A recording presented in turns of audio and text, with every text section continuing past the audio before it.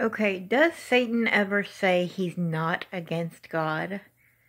If you pay attention, he's never claiming to not be against God. He could just say, I'm a man, I'm not Satan or whatever. But instead, there's all this talk that he exists, that Satan exists, and that he's not a man, but that he's displaying as a man. He could say, well, I'm not against Jesus Christ or whatever, but he is against Jesus Christ, and he says he's against Jesus Christ, and his followers know he's against Jesus Christ. Um, he doesn't pick anybody else to be against. Um, like ISIS and whatnot, when they go against people, they go against America, and they call us the Great Satan.